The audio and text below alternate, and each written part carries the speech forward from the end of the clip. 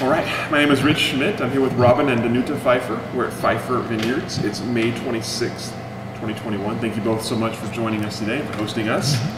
The first and biggest question to get started, why wine? Oh my goodness. Why not? You know, I taught school for 32 years and 4 years in South America and 28 years here in Eugene. And I got home one day and there was a message on the phone. Well, this was the family farm. Yeah, this was the family farm. Came here in 1946. And this was in 1982. And they called this number. I called the number and I said, hey, what do you want? This is Robin Pfeiffer. Hey, do you want to sell that land you got to? No, you haven't even heard my offer. Don't care. How about a 30-year lease? No, you haven't even heard my offer. I don't care. Boom. 2 weeks later, identical call, different person. And I asked everybody I knew, well, who are these guys? Nobody knew.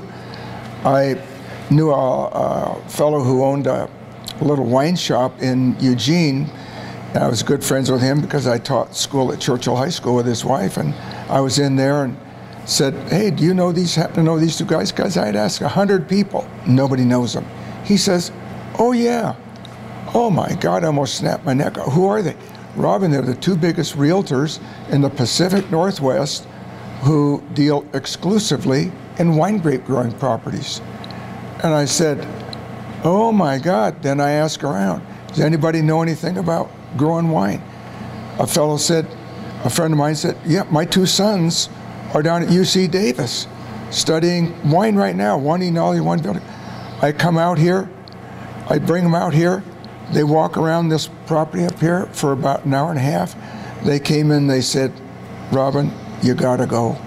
On a 1 to 10, this place is a 15. And I said, for Pinot Noir. Yeah, and I said to them, I said, I'm not even gonna take a little baby step in that direction because the only thing that we knew about wine, we liked wine and dried ones were called raisins. Really, that's, at the time, this was they were raising sheep. Yeah. So this was a sheep farm and chickens. So all this time, sheep and chickens, so nothing about growing wine grapes. But what we really raised here with the sheep was the best prime lamb chops in the history of the world for coyotes. You can't fence a coyote out. We drop 175 lambs. We never took more than about 125 to market because they just come and pick one off and run with it, you know. And anyway, these two fellows said, we'll do it. I said, you hang on to this end for the first 3 or 4 years. They were good to their word. And that's how we ended up starting. And those were the Beal brothers. Yeah.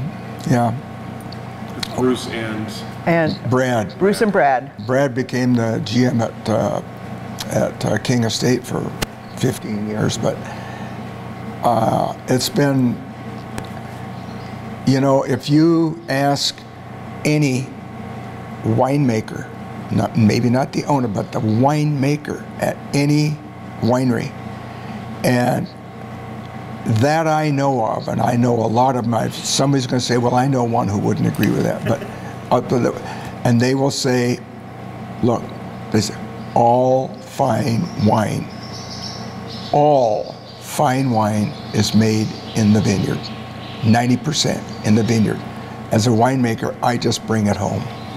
And so like a chef, you can't take, if you're the best chef in the history of the world, and I give you a pot roast, you can't make it into a filet mignon, but you can make it into the best pot roast that could be. And this other wine cook chef might make that pot roast into a pot roast on a 1 to 5. It's a 3 at best, you know, but this guy makes good. But you can't take the pot roast, and you can't take grapes that are a 5 and make them into a 8, 9, or a 10 wine. It just can't be done. It's not there. So over the course of time, as Robin had planted the vineyard, and it was one segment, one block at a time, because he was still teaching, and planting grapevines as he could afford them.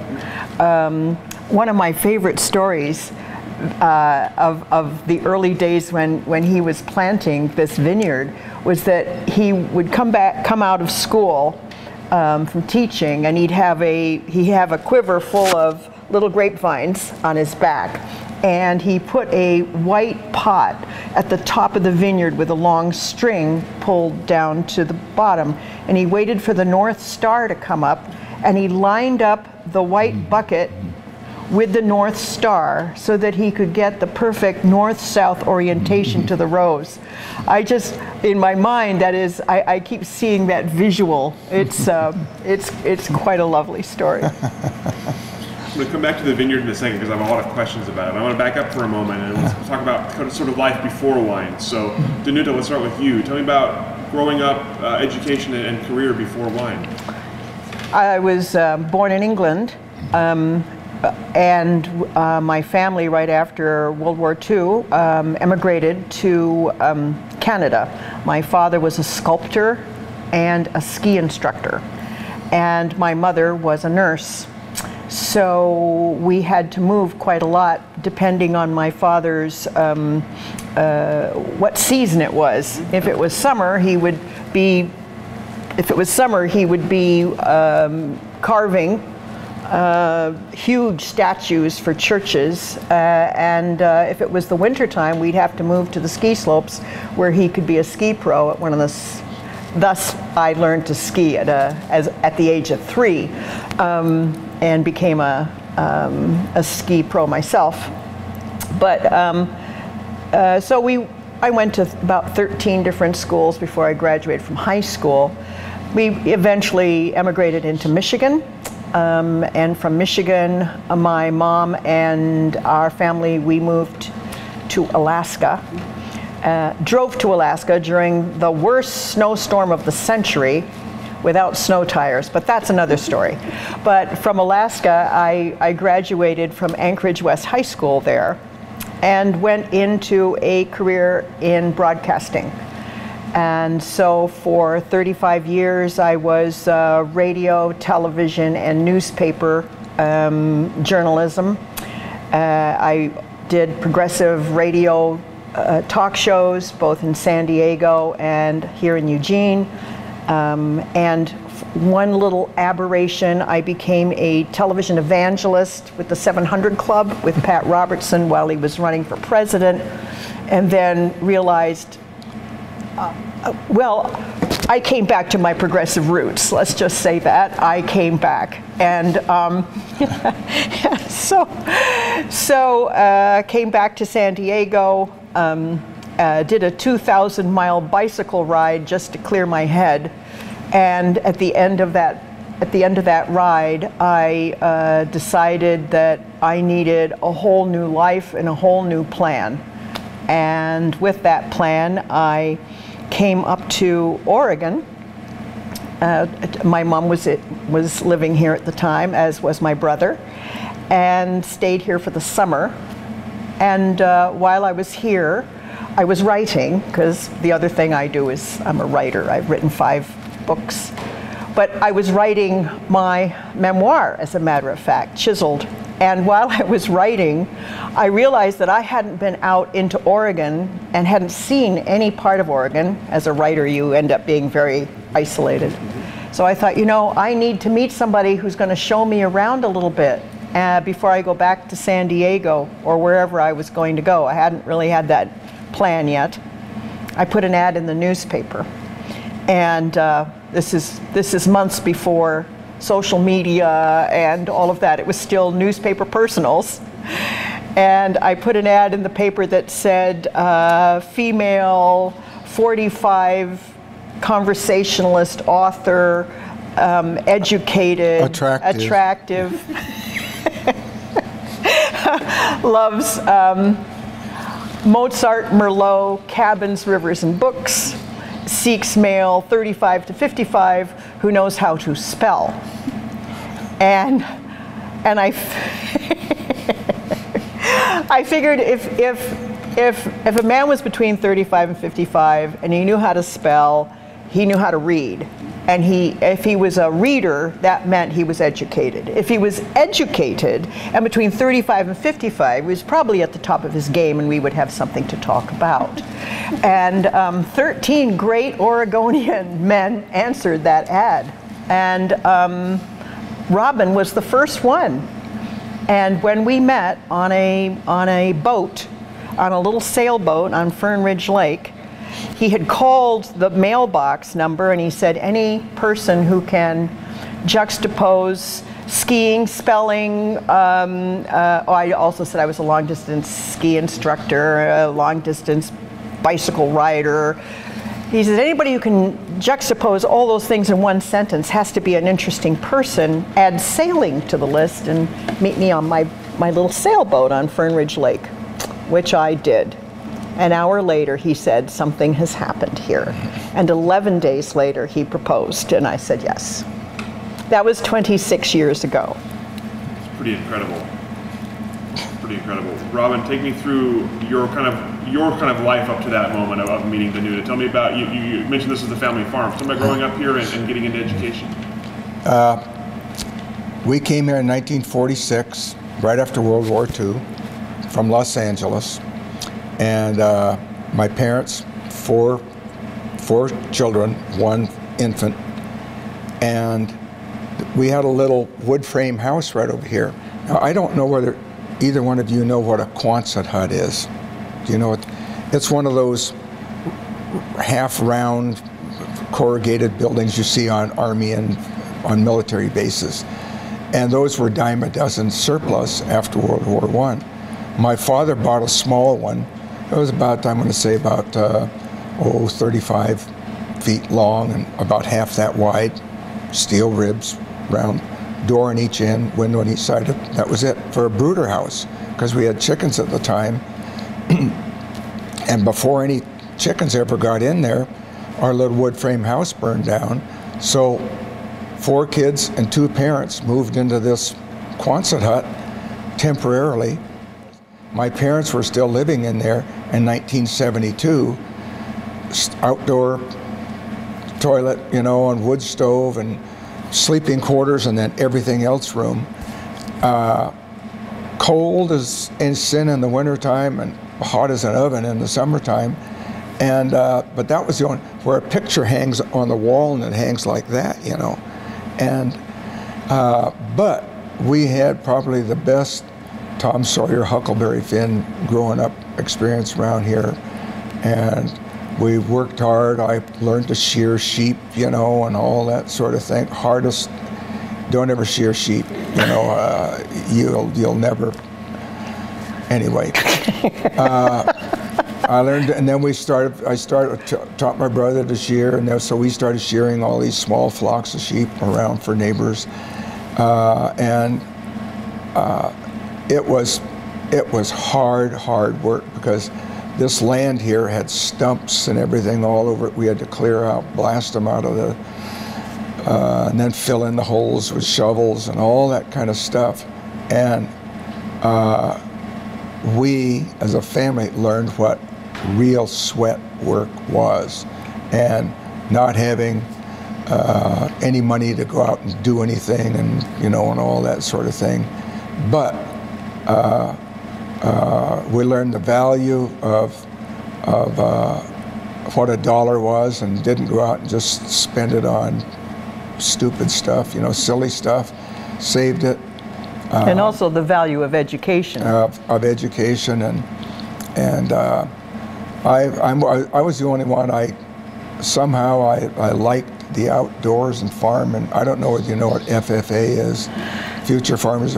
I was in FFA and learned all those things you do in there, and then went to the public speaking state contest and everything like that. So, and then when I met Danuta, I said, well, what are some of the things that you like to do too? And she said, well, I went to public speaking contests and everything. So all of a sudden we had those mutual bonds, and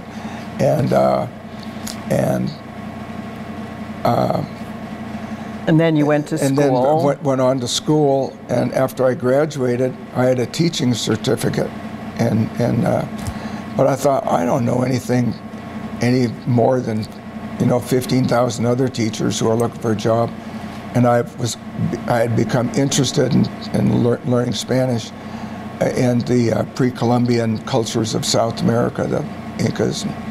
And so I said, I'm going to go down there for a couple of months, and so I did, and I ended up staying for 3 or 4 years and teaching down there in Peru and Chile.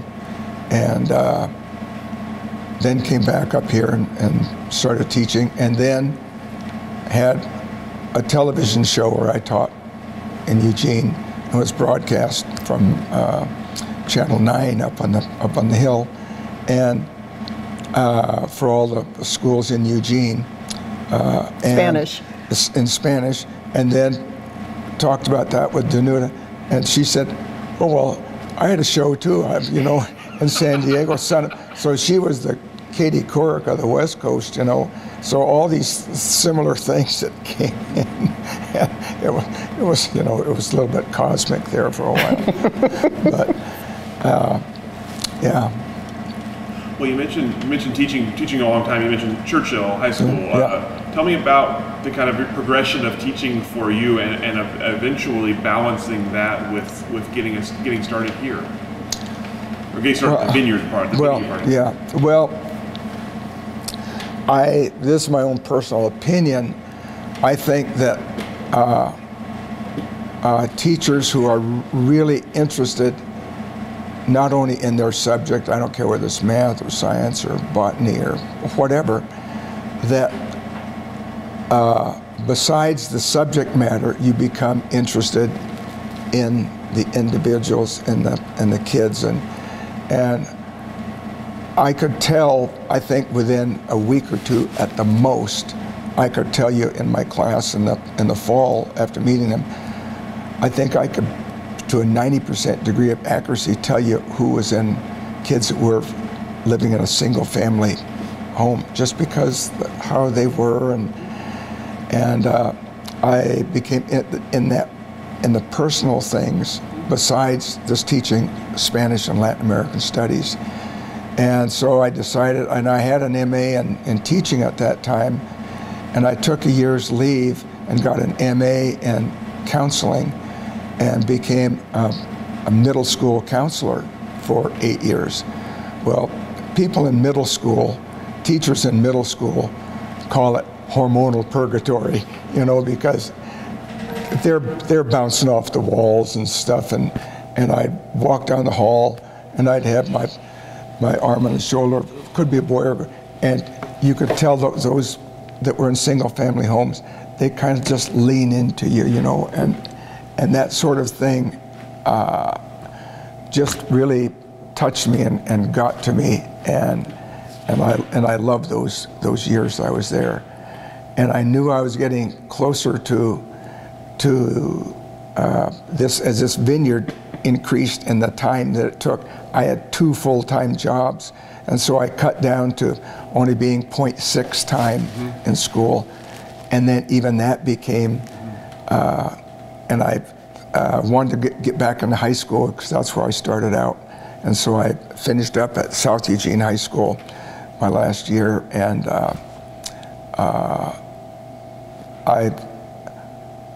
I still miss, a classroom like that, and I thought, God, if somebody just couldn't make it in high school or something here, and they had a class that they needed somebody, I could raise my hand. I still have a valid teaching certificate. I could go and fill in for that person for the end of the year, and I would love it.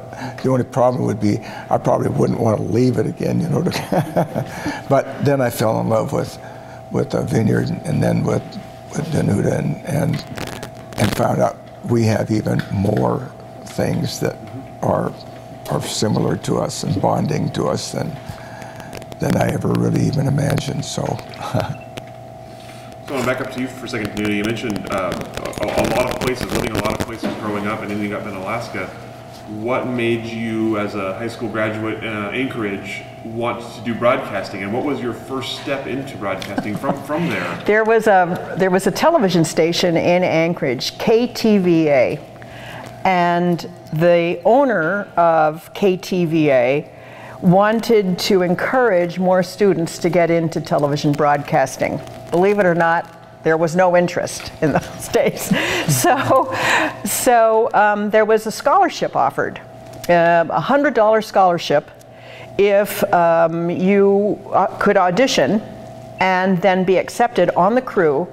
And it was called the Varsity Show. And as high school students, we were all juniors and seniors. As high school students, we could learn how to produce a show. And it was all ours. And so we wrote, directed, produced, did the floor work, worked the cameras, did the hosting, worked on, and it was sort of like Dick Clark, an American Bandstand. You're probably too young to remember that, but it was a dance show, and we talked about music, and we danced on the show, and it was, for me, it was like being hit with a brick.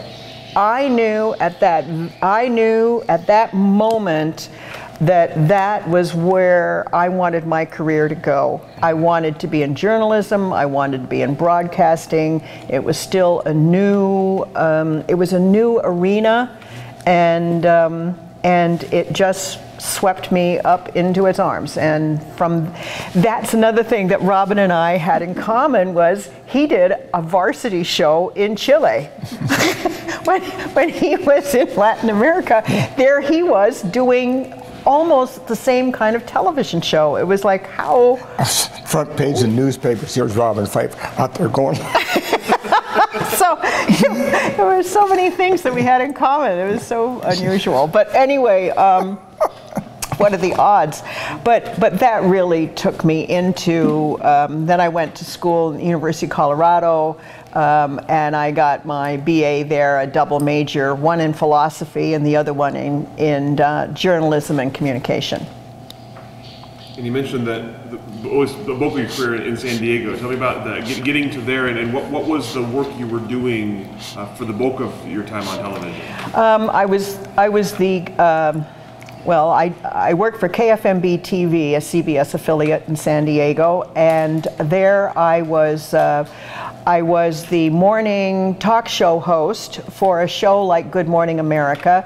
I had a co-host, and for 5 years I was on a show called Sun Up San Diego, and it was a very, very popular show. It had been going on for 20 or 30 years at that time. So I was the co-host of Sun Up, and then in the afternoon I was the drive time anchor on KFMB radio. So I was a news anchor in the afternoon. Later on I became also a columnist for the San Diego Tribune, and I also did I was a columnist for the Coronado Eagle. And then eventually I became a social commentator on the news broadcasts, where we had opposing ideas and thoughts, and I was the progressive, and then Alan Cranston was the opposing thought.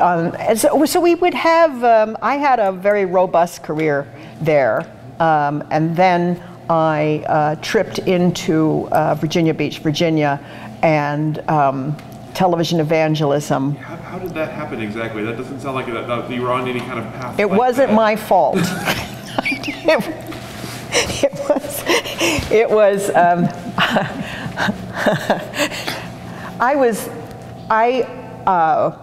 I always wanted, one of my dreams was to be a foreign correspondent.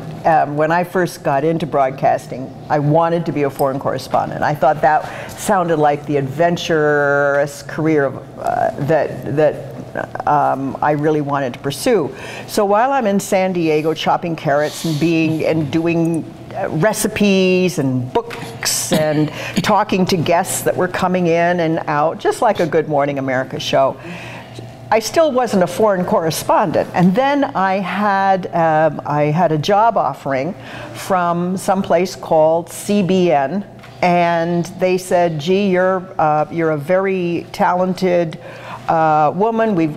Somebody sent us a tape of your work, and we would like you to be the founder of our Israeli new news station. We want you to be the news director in Israel and set up the news bureau there. And your first interview is going to be with the Pope, who was traveling through the Holy Land at the time. And so how could I say no to that? So at the time, I had become a young born-again Christian. When I say young, I was into being born again for about 2 years. So I barely knew the lyrics to, you know, Old Glory. So but I took the job. I thought, what a great opportunity to get out there and to be the, you know, bureau chief of an. Well, I drive out to Virginia. I give up my jobs in San Diego, drive out to Virginia Beach, Virginia, and I'm waiting for my ticket to Jerusalem. And it was on a Wednesday. And they said, oh yes, your ticket will be ready on Monday, the following Monday. So you're going to spend the rest of the week here. We'll put you up in a hotel, and we'll give you your ticket to Jerusalem on Monday. So it just so happens that the co-host of the 700 Club had a nervous breakdown. And so she suddenly disappeared for the last half of the week. Nobody talked about the nervous breakdown, but that was actually the fact. So they said, oh, Danuta, while you're here, could you just sit in with Pat and Ben for Thursday and Friday and fill in, and we'll give you your ticket to Jerusalem on Monday. And I said, sure. I mean, television I can do in my sleep. So I said, sure. I came in, I had no real good concept about the 700 Club. You know, Pat, Ben, Pat Robertson was not somebody that I'd ever met before. It was just not a big deal to me. I really didn't know the extent of the Christian Broadcasting Network, that it was in 60 countries, and that more people watched the 700 Club than all the news organizations in America combined. It was a huge audience, and it was an amazing outreach. I didn't know any of this. All I knew was that Thursday and Friday I was going to sit in with Pat and Ben Kinchlow, and I was going to interview a few politicians and a few guests, and then go have lunch. Well, Monday I go in to get my ticket to Jerusalem, and I go into the Human Resources Department. It was a big organization. They had 3,000 employees. So I go into the Human Resources Division, and there are these little white pieces of paper on everybody's cubicle and on the doors and everything, and it said, please welcome Danuta as our new co-host for the 700 Club. They never asked me. I was going to Jerusalem, and suddenly I was now the co-host of an international television evangelistic show. And when you're in that kind of organization, you don't really question it, because it's the Lord. It was the Lord. It's, you know, the Lord did this and the Lord did that, and who's to question what path the Lord wants you to go on? Well, at the time, I thought it was the Lord. I didn't know it was Pat Robertson, but I was kind of, I was kind of thrown into it, and one of the things that I think made me popular on that show, on that program, was the fact that I was questioning everything all the time, and they loved the fact. Pat particularly loved the fact that I kept saying, well, why are we doing that? Or what does that mean? And how do we navigate through this? And I think my naivete and my innocence was appealing to the audience, because I was learning along with everybody else what was going on here. When Pat Robertson ran for president, I pretty much ran for home and came back to San Diego. That is some story. Amazing. I'm curious, as you look back at a career and in all the forms of journalism you had, are there moments that stand out to you in terms of prideful moments? Are there moments that stories you did or places you went, that people you talked to who you look back on fondly or with pride? Oh yes, I have a lot of friends and colleagues from those times that we still keep up with each other. There's some very dear people who are very sincere, warm, wonderful friends that I will have forever. It's just that some of those philosophies I had to shed. I now very comfortably consider myself a pantheist. God is everywhere, in everything, and I don't have, he's out there in that vineyard, he, she, it, the divine wonderful is in the growth of all things. So I've kind of expanded my consciousness quite a bit. But yes, there are some very dear people back there, and I met some, and I had some wonderful experiences. Even today, we very rarely, I would say if we were walking down a street in Portland or in a department store, somewhere, anywhere, that someone doesn't come up to, "You're Danuta. I used to watch you on the, and when you left, I stopped." And about that time, televangelism has just, I don't know anybody who says, "Oh, I watched 700 Club" or whatever, religiously, or nobody. And, but even today, and one time, we were walking down the beach, down by Yachats. It was kind of foggy, and we could see this. We had our kind of huddled up, and, and with, the windy cold. And he's coming at us from the north. We're kind of walking from the south towards. He had this little dog, and he walked past us very slowly, and then we saw that he stopped and turned around, and he said, "You're Danuta." Do you remember that time? Yeah. And it just, all the time. We're in a little store in Old Town in Florence, and I heard this, and I thought a mouse or something, or run over this lady's foot, and I was gonna stomp it or something. And she's pointing, says, "You're Danuta, you're Danuta," and that kind of thing. I want to tell you 3 other things that Danuta won't tell you, just real quick. I'm gonna start at the top one. This was about, 4 or 5 years ago. We went down to San Diego, and Danuta had written her book, and she was going down at the invite of a professor at San Diego State to give a talk about her book, and then she gave several other talks. But the day after we arrived in San Diego, the San Diego Union, the big newspaper now, headlines this big: "Danuta's back in town." Just the word Danuta, not Danuta's back in town, because she was that. When she walked into the room, she filled the room, and yeah. And 2 other things that she won't mention to you, but when she was 13, she and her mom. Oh God. No, not oh God. Let me tell this story. She goes back to England with her parents. She has dual citizenship, so at that time, and they visit relatives. Well, at that time, the world music and dance craze was, do you remember the name Chubby Checker? Oh yeah, Chubby, let's do the twist again.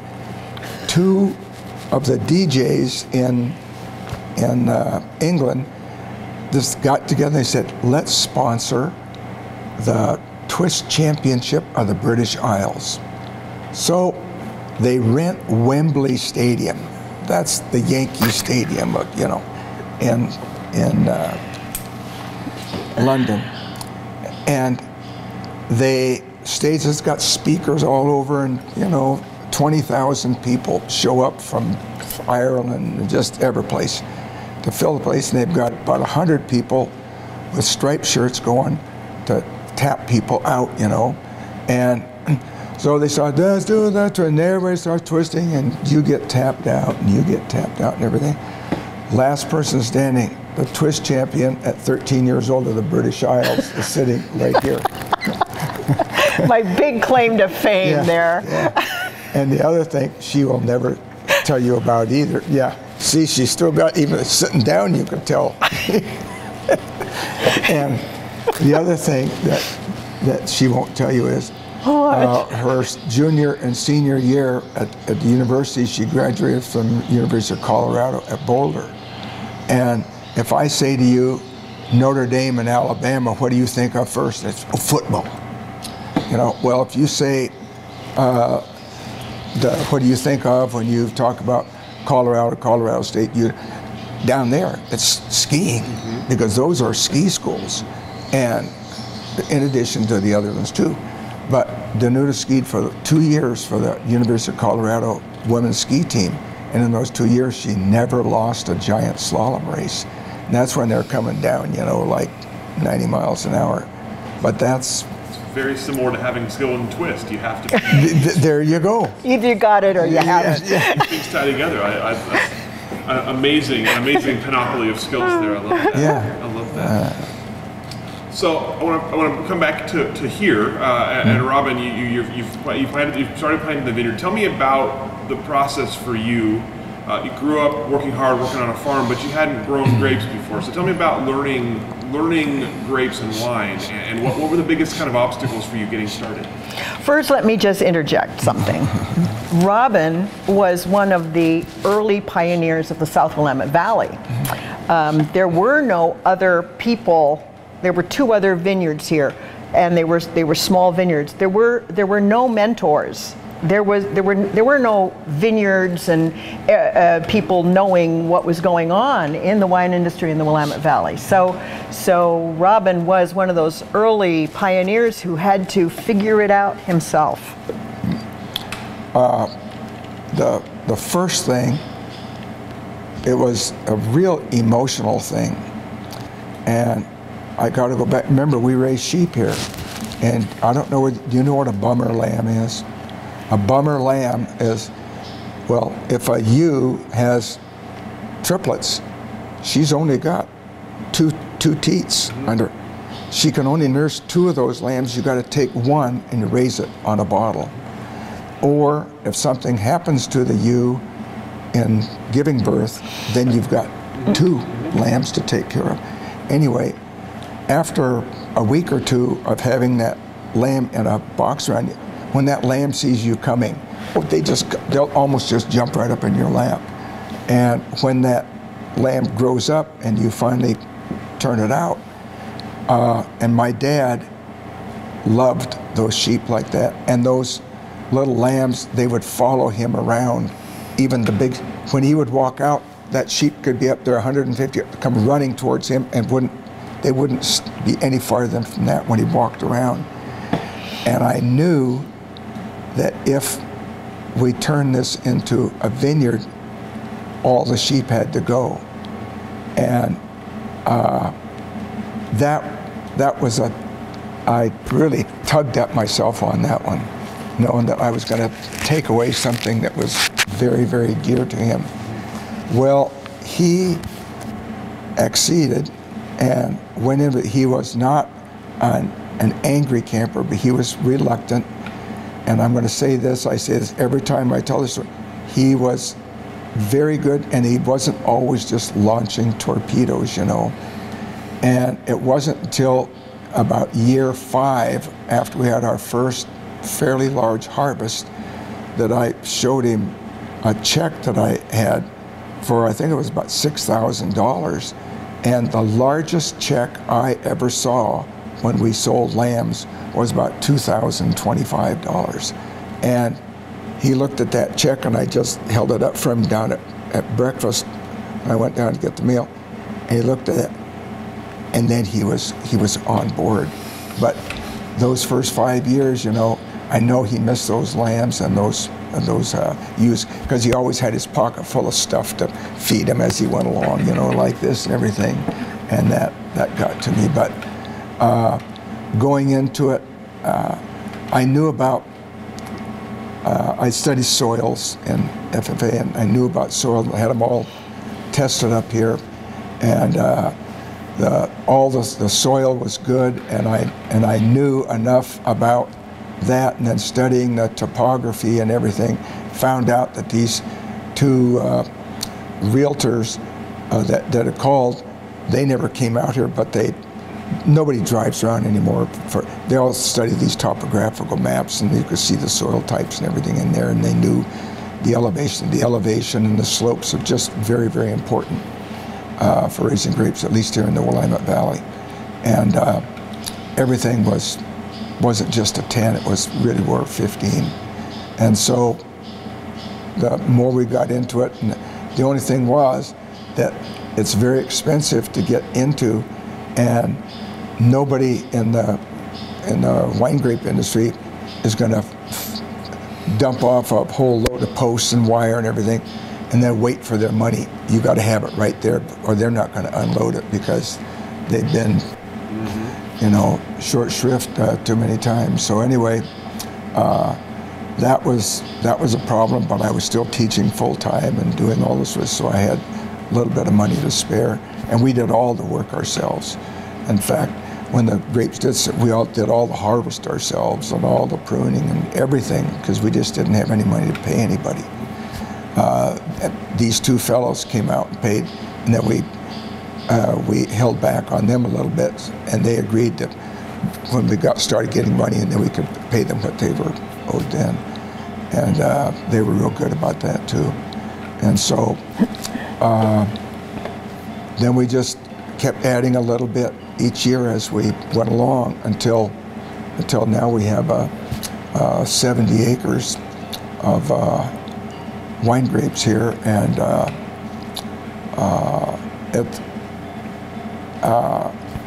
when, especially in the kind of late evening, when there's only about 10 more minutes before the sun goes down, Danuta calls that magic light, and it's a different kind of light, and it shines up here in the vineyard, and we go out and we stand back out there and look at that until it's finally gone. And it does sometimes bring tears to our eyes, because it's so pretty, and we look at that and we just, how did we ever do that, you know? Then we look at our winery up here in this room here, and how did we do that? And then our house, and we just look at each other and we go, I don't know how we did that, you know? And there's something. It's a lot of hard work, you know, I'll tell you. It's a lot of hard work. Yeah. You did an interesting point earlier, talking about how you didn't really have a lot of people to learn from in the early days. So I'm curious in terms of finding great materials and figuring out how to plant them and how far apart and equipment. How did you go about learning kind of the basics of grape growing in your development? These two fellows helped me. The Beal boys helped, and I did a lot of reading of materials, and you went to seminars? These seminars by the Wine Grape Growers Association, they were very small because there were fewer than 100 vineyards and wineries combined, you know, and now there's more like 2,000. But and they're in almost every county now. Even in Eastern Oregon, they've got some vineyards over there. And but you ask a lot of questions, and no question is too dumb or stupid to ask, you know. And there were a lot of things that people didn't know at that time. And people just, you went out and you took a little cutting of the grape, you stuck it in a pot, and as soon as it had roots and grew, then you could plant that grape out there. Well, it was a plant that was on its own roots, and it was subject to all sorts of diseases.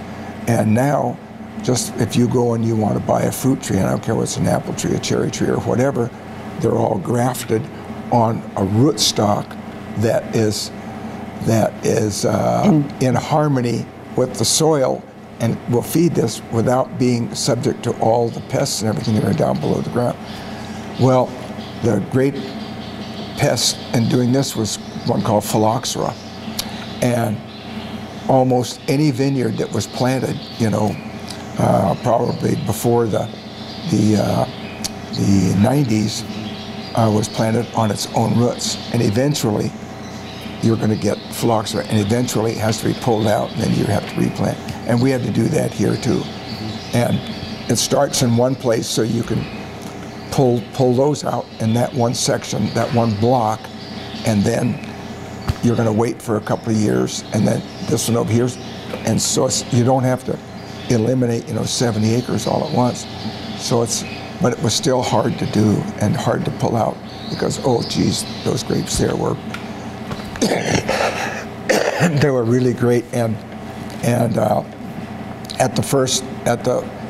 the beginning, you know, well, the one grape that you always heard about in wine, well, God, was Cabernet Sauvignon. And well, we got to have some Cabernet Sauvignon. So I had planted 5 acres of Cabernet Sauvignon just because, well, that's a great wine. Well, that's not the great wine. This Willamette Valley doesn't really ripen Cabernet. About every 5 years, we'd run into a year where it was warm enough, we got a great Cabernet Sauvignon. But the other 4, so when that got phylloxera, we didn't replant that. We replanted it back to Pinot Noir, and then you have these different clones of Pinot Noir, you know, and we grow Pinot Gris, Pinot Noir, Chardonnay, Muscat, and a little block of Merlot. Very small. Yeah. At the beginning, was your plan to make wine, or was your plan simply to grow grapes and sell them to someone else? That was our first goal, was just to sell the grapes. And anybody who's kind of a young and snotty nose and everything like that, you know, well, if you have raspberries or cherries or something out in your backyard, you say, hey Phil, let's get together and let's see if we can't turn this in and make some wine in it. So they call it bathtub or garage wine. And so we did that here. And we would make a barrel or two just for ourselves. And we knew nothing. But we'd ask a lot of questions, get one of these books, you know, written by these guys down there at UC Davis on how to make wine. You got to add this and that and all the fermentation stuff and everything. Well, you know, every once in a while, we'd make a wine, we'd say, Jesus, this is really good. So, and we'd enter that into the county fair, and we'd have the judges say, God, we'd get a blue ribbon on it and say, this is the number, you beat out any of the 2 or 3 other real wineries. You guys ought to make wine. Well, when we make those, we'd put a little. We had all these sheep, you know, and when you mark sheep out in the corral, which ones are fat and which ones are ready to, you put a little blue line on there with this chalk on their back, and then you put them through the cutting chute. All the ones with the blue line, they go to market, and all the other ones go back out. Well, we had all this blue chalk left over, so we'd go like that, make a blue dot on the case, on the box, on the case when we bottle them. Or on the bottle. Yeah, and we bottle them with one bottle at a time, putting the cork in this thing and pushing it down. And after a while, it was a joke around here when we invite people over. They said, well, what kind of wine are we going to get? Are we going to get blue dot? And I said, no, you're getting brown dot, you know, or all that kind of thing. But when we decided, hey, let's start a small wine. We're not going to make a big wine where we could take all of our grapes, but where we could make, you know, maybe 500 cases or something like that and sell it. When we came to we had a basket press. We were doing everything by hand, cranking it down, getting the juice in a bucket, pouring it, you know, and all that, everything. Shoveling the grapes into the basket. Yeah. Yeah, and if we were there till 3 in the morning doing that kind of stuff and everything, well, when it came time to make our premium wine, would you? When it came time. Yeah. Well, we said, well, what are we going to call our premium? And everybody else calls it our reserve or our cellar master's choice or not. Let's call it Blue Dot. And so our top line in any of our wines are called Blue Dot. Yeah. So when it came time to do that, you mentioned kind of the expansion of this place and the addition of buildings and Yeah. a winery. Tell me about when you decided to build a winery and decided did you hire someone to make the wine and what were you looking for in a winery space that you had to create? The first time we had the fellow across the hill who just started up, he knew a lot more than we did. We said, would you make some wine for us? So he made, I think, 4 barrels of wine for us. And so that was our first bottling. Because we really didn't have a facility. We didn't have the press. We didn't have squat. You know, yeah. We didn't have anything. So then the next year we said, hey, if we're going to do this, we're going to have to get into it instead of taking our grapes over there and all this sort of thing. So we said, we're going to just jump into this thing. So we bought a press. We still didn't know, but we asked a lot of questions about, you know, how does this press really work, you know, and all that sort of thing. And the people we bought it from, they came out and showed us how to do all these things. And we bought a pump. That was another big deal. And you know, and finally we had a little bit of equipment, and we had a couple of tanks. And it was just, we learned as we went along. And as a matter of fact, some of the memories that I have of us after harvesting all day long, dead tired, haven't eaten, dehydrated, everybody's gone home. Now we have to process the grapes. You can't wait. You know, you're not going to sit on them while the grapes are oxidizing in the bin. So Robin and I were the ones that were still here at 1 o'clock in the morning, processing the grapes, putting it in the destemmer, pushing the tanks and trying to finish that so that we could get something to eat and get up 4 hours later for the next day of harvest. Yeah. And it was just Robin and me out here. Robin is on the forklift and I'm on a ladder. Mm-hmm. And that went on for years. One night I fell, I tripped, it was dark. I slid across a slick, sticky floor. The lights had gone out. We were both exhausted and, you know, almost broke a hip. You know, thinking maybe I could crawl back down to the house because Robin was already at the house and he was asleep. He just fell asleep on the couch, and I'm like sliding across the floor up in the, you know, up here. But so it was, you know, there were times when we came to this realization: we need help. You know, we could use some help. So it was those baby steps. Once you had wine, I'm curious about selling it. You mentioned it's not a lot of wineries down here at the time, not even now, but especially then. How did you find customers to sell to? What were the kind of successful ways you moved wine? We didn't know. We decided early on, first of all, that we were not going to distribute our wines. It was only going to be direct to consumer because we didn't have enough to distribute. We just didn't have the inventory. We still don't. It's all direct to consumer. That you have to come here to get it. So people would come to our house. We didn't have a sign. I don't think we even had signs. People had heard about us. Friends had heard about us, and they would bring their friends. And I'd be in my house, and Robin would be on the couch watching a Duck football game, and I would see a car come up the driveway, and I would say, "Incoming!" And then Robin would get off the couch, and I'd say, "Get those get those socks off and I would wipe down the counter and people would walk in and I would say, hi, welcome to Pfeiffer. And I would serve them the wine. I was even baking bread at the time so that people could have some fresh bread and with a wine. And then if they bought a bottle, I would run into the laundry room and I had a can of spray glue and I would spray the back of a label and stick it on the bottle and come out and we'd sell a bottle of wine. And when those people would leave, we'd give each other a high five. We sold a bottle of wine. And there were some months when we sold 3 or 4 bottles. And we were thinking that, you know, that was okay. You know, that was okay. And, but we got to be successful just by word of mouth. The wine spoke for itself. People started walking into our house at all times of the day and night.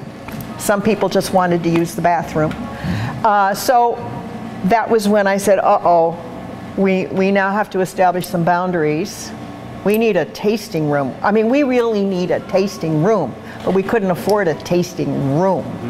We couldn't afford to build anything. So we just took part of this, this building, which was the barn for the sheep at one point, and we made a little area inside. It's a little cave-like area, and we developed that as our little tasting room, and away we went.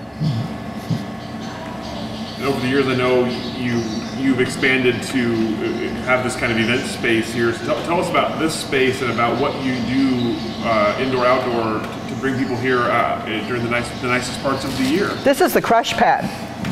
All this fancy stuff gets out of here during September. All of this, I don't get a manicure.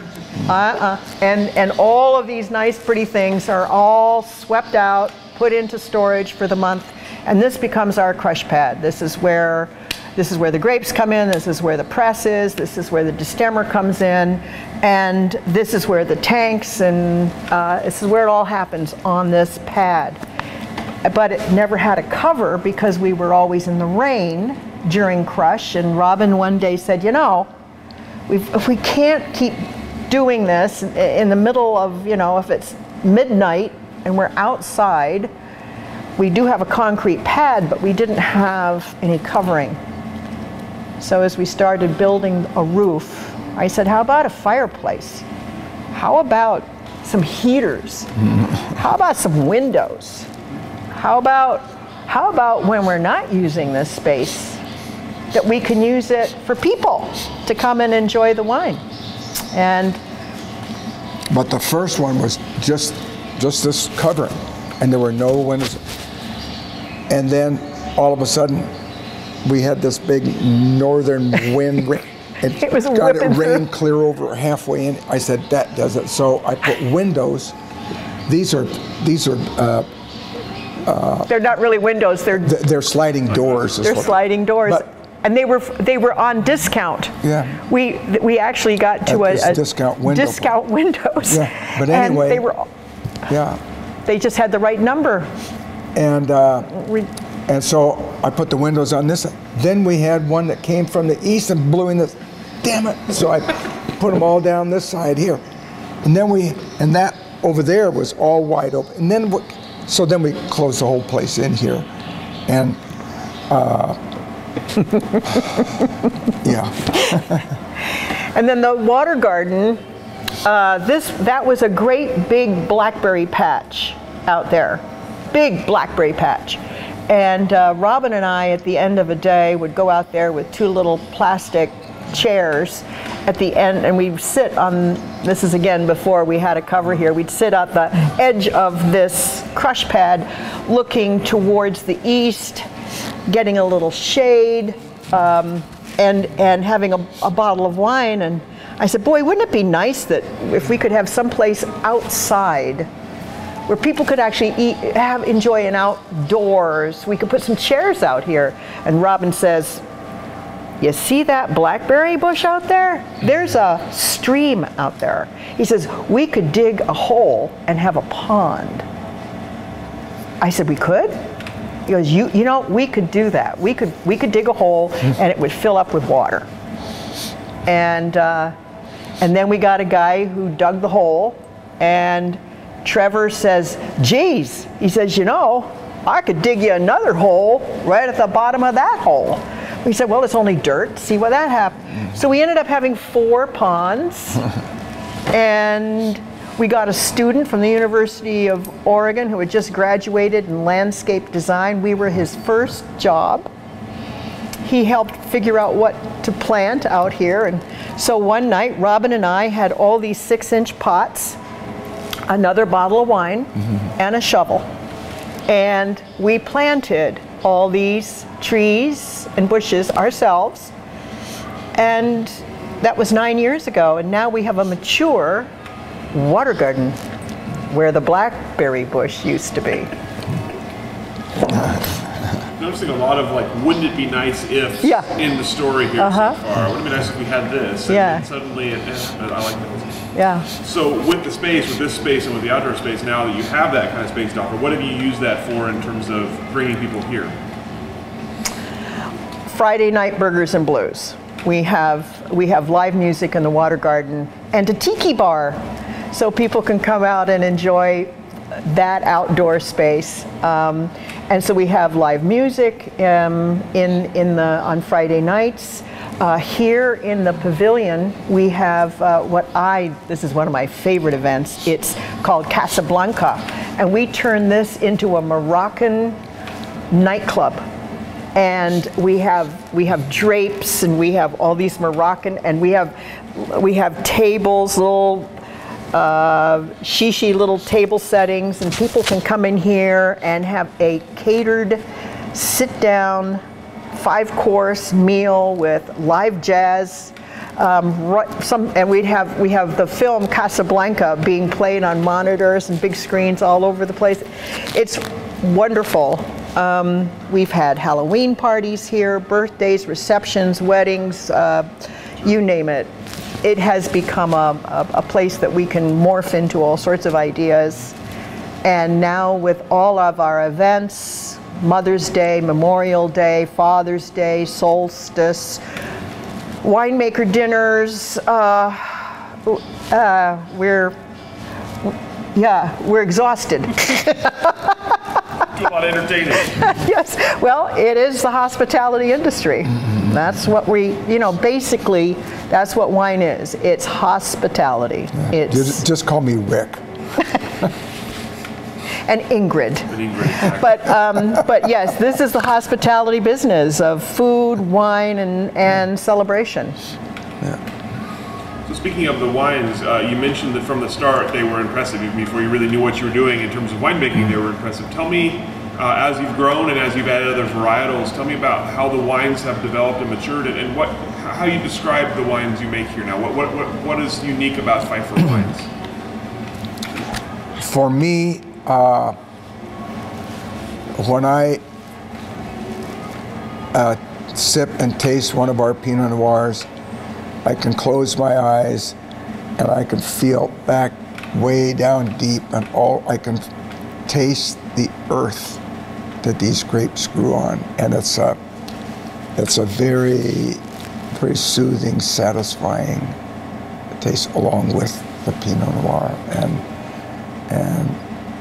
it's a sensual experience. I don't know how it gets there, but it does, and that's part of fine wine is made in the vineyard, and nobody really knows about all. If I had 10 hydroponically grown tomatoes here and 1 garden grown tomato here, and 100 people came in and tasted all of them, they'd say, which one did you like the best? All 100 would say that one. No one would say one of these, because they don't have all of the minerality and the compounds and the things that the soil has that feeds that grape and makes the inside of that juice what it is. And there's something about this soil out here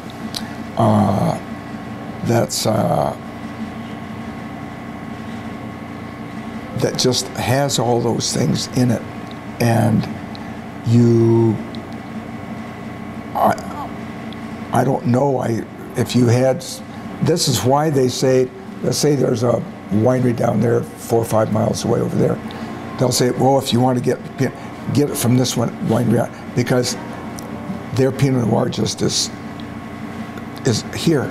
And why, you don't know, but it's the soil out there and the weather conditions and the slope. And if it was sloping to the north, sun's over here, you only get half the sunshine, but here it gets all the sunshine. It's all those things like that add to what makes the grapes. And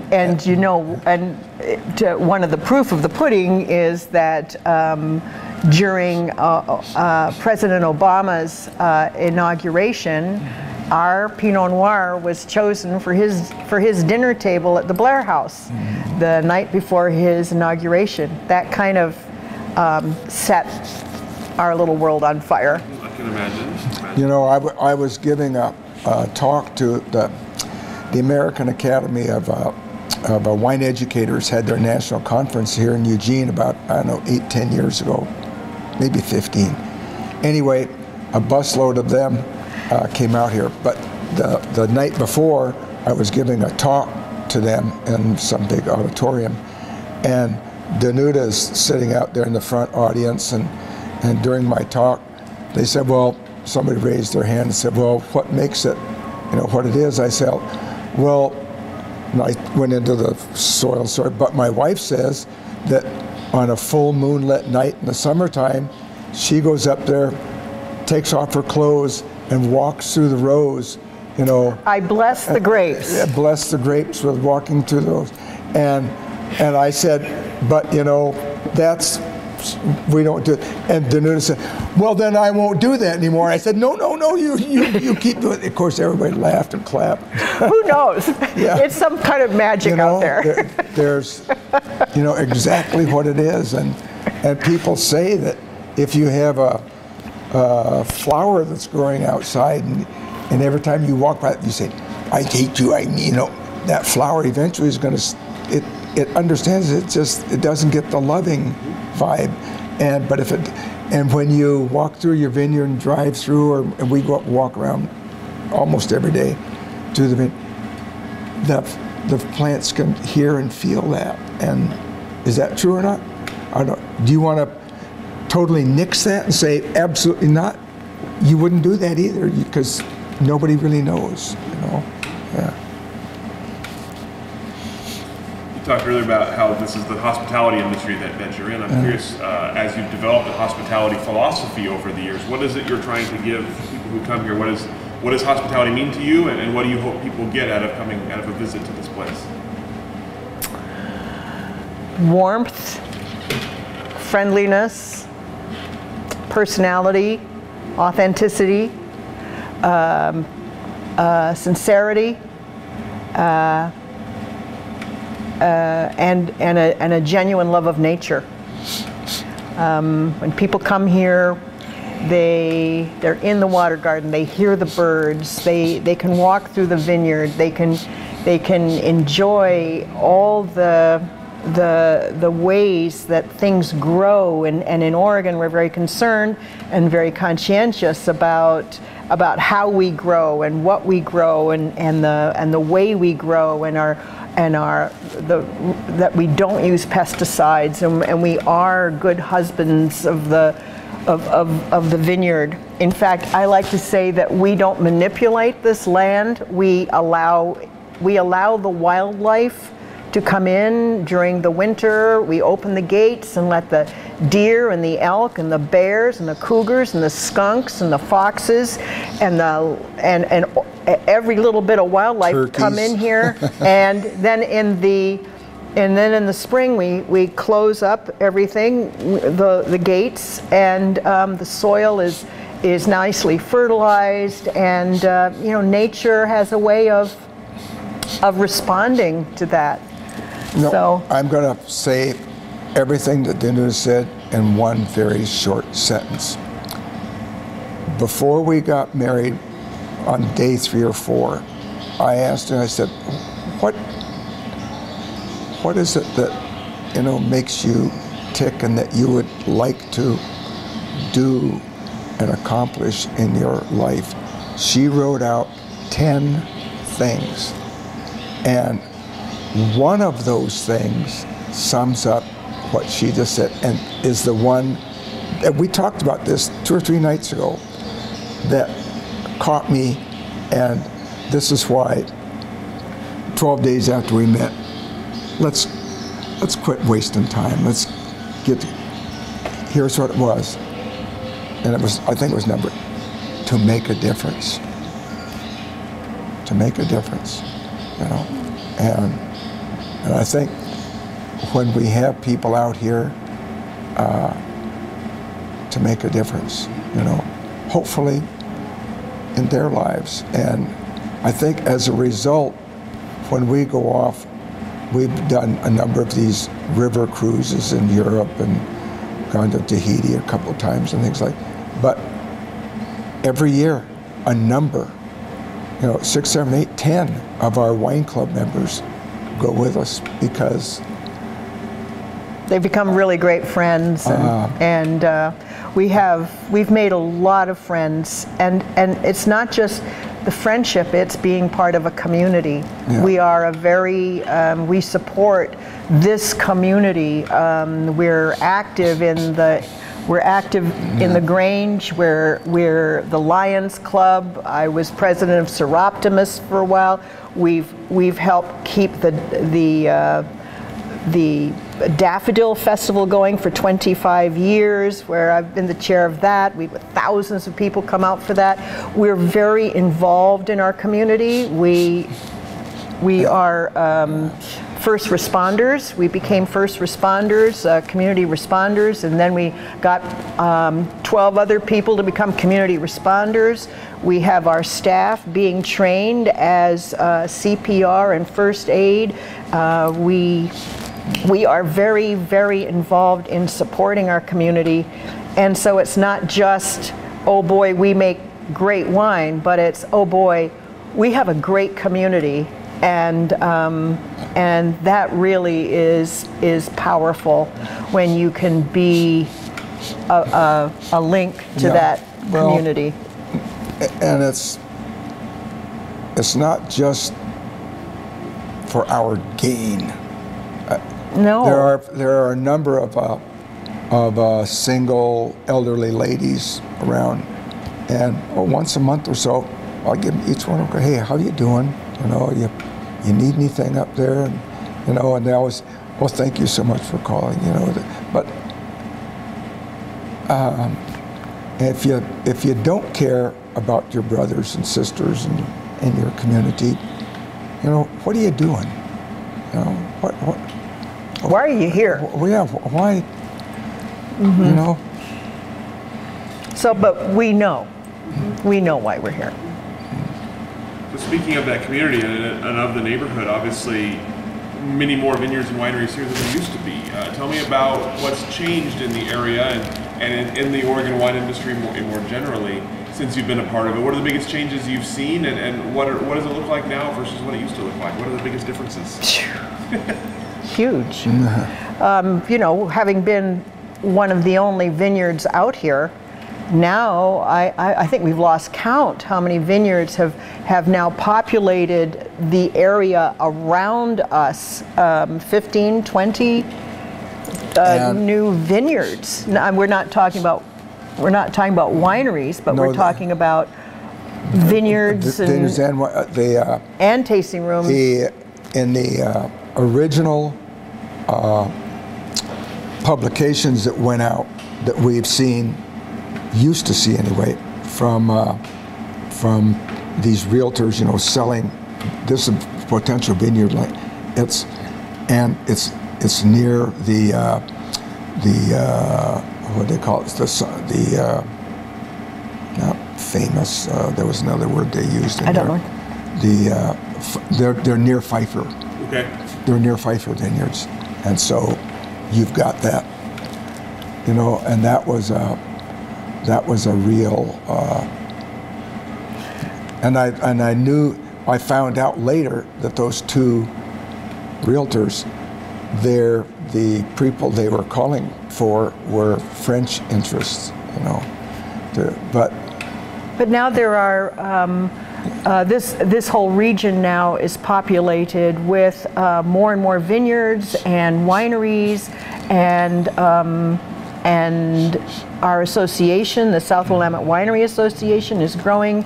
We've really seen an explosion of interest in wine and the Willamette Valley. And of course, several years ago, the Willamette Valley was named Wine Region of the World.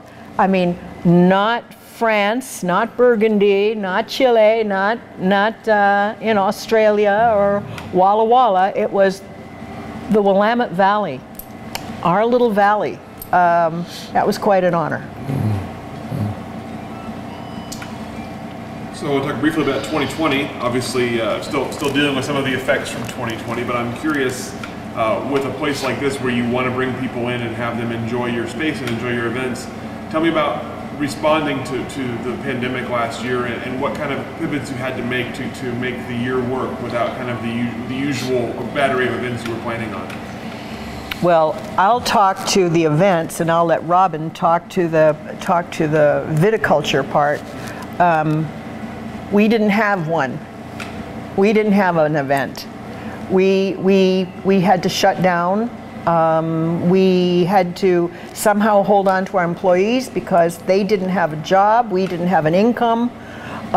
So we were using some of our retirement fund to keep our employees, to keep this place going. Then we got nimble, as a lot of businesses did. We started doing curbside deliveries.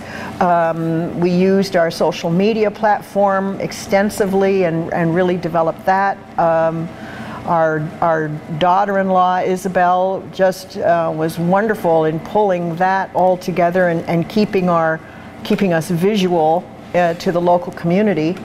And then, you know, we just held on with our fingernails, but fortunately our wine club members came to the rescue and continued to purchase wine from us. Instead of having them we couldn't have groups, we couldn't have wine club release parties, so we had scavenger hunts outside. So we'd have them come during a whole week instead of just a day, and we'd have them look for their name out in the vineyard, and they loved it. And we did drawings and lotteries and all sorts of imaginative ways to keep our connection going. And then we hired a new crew that came in that we hired because we lost some employees, obviously. But we have a brand new crew of wonderful people that have now picked up the momentum, and we're doing better than ever. But it was hard. It was hard. And then of course there was the vineyard and the smoke issue. Yeah, tell me about harvest last year, Robin. How did you handle last September? You know, with the pandemic and then this whole smoke thing, that all of Oregon, even down south, it was just incredibly hard, tough, demoralizing, and as bad and as terrible as we felt for ourselves. The people, you drive up in the Mackenzie River, Blue River is gone, you know, and all of these homes up there are just, all you see is the place where the fireplace was. They're leveled, and you can always find somebody who's had it worse. You know, I mean, and not just 3 or 4 homes, hundreds of homes up there. But here we had to rely on family and friends to help pick, because the wildfires and the smoke came in the week of harvest. The grapes were beautiful, and it was that week that the smoke came in, and so we didn't have pickers, and we didn't have labor, and nobody could go out anyway. You could barely see 100 yards here. You know, and you couldn't see our house from here. Yeah, and some of the people we sell our grapes to, our contracts were canceled. So we harvested the entire vineyard on our own, brought the grapes in, processed, filtered, refiltered, reprocessed, refiltered, and we actually have a 2020 vintage that we're putting out, and we're calling it Toast. A toast to the resilience of that vintage. So we have made a nice little batch of wine that we never thought we'd get out of it. So it has helped. But this year we're looking for a beautiful harvest this year.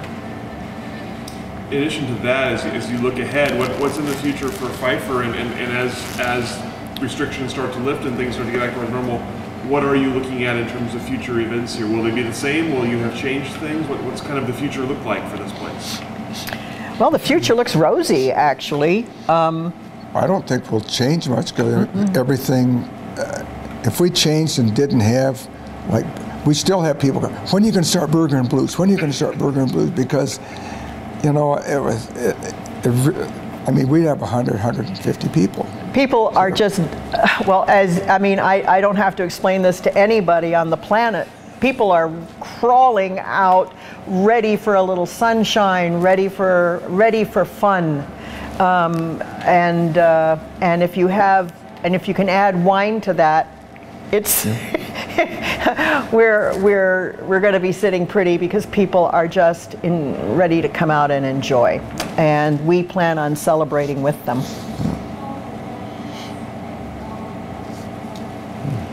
So last question for the two of you, one we like to ask couples who work in the industry together.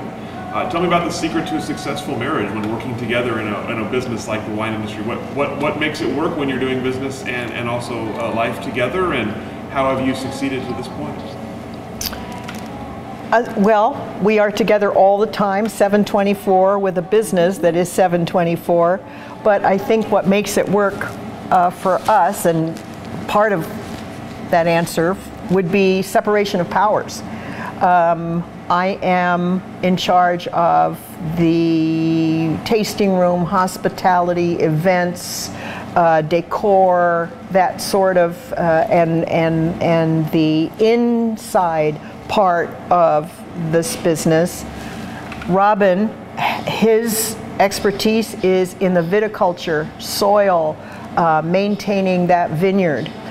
And then together, we are the hosts to people who come out during those events. And Robin is also the pencil pusher. He's a good pencil pusher. He's pushing numbers on napkins all the time, and so he keeps us afloat. I have big ideas. Robin makes them happen. We collaborate very well together. We're both risk takers, but we are thoughtful risk takers. We're not reckless, but we are willing to step out and try new things. And we're both gregarious. We both enjoy people, food, wine, and each other. And I think the magic between us works. Anything to add to that? I think that also there's and I don't mean it to be so sterile, but there's a respect in there, a respect for the person, and our values are like this. But what Danuta does and how she does it and what she says and how she says it draws a certain amount of just respect for the personhood of the, in addition to, well, she's my wife and lifelong companion and everything. And with that respect, a lot of good things just follow that, I think. Yeah. Thank you, honey. And you have it on film. Yeah. Great. It's all on film. That's all the questions that I have for the two of you. Is there anything I didn't ask that I should have, anything we didn't cover here today that we should have covered? Boy, it was pretty comprehensive. Well, thank you both for your time, for your stories, for your hospitality, for sharing it with us and sharing it here. Of all the gin joints, I'm glad we were here today. So thank you both, and we'll go ahead and let you off the hook. All right. Thank you so much.